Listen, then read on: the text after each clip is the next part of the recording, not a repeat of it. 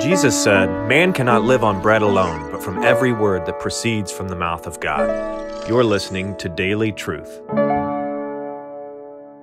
We serve a God who meticulously and intimately cares about this world, His creation, this life.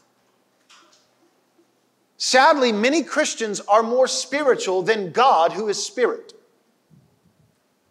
Our God, who is spirit and who is worshiped in spirit and in truth, is a God who loves His physical creation.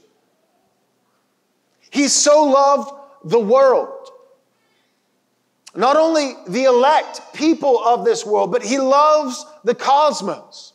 The very creation itself is groaning with great expectations for the sons of God to be revealed. The creation is longing to be restored, and God longs to restore His creation. He loves this world. He loves the physical cosmos that He created. And He loves His people. And He doesn't only love them in an eternal sense, but He loves them here and now. And He loves to bless His people here and now and provide for His people in this life.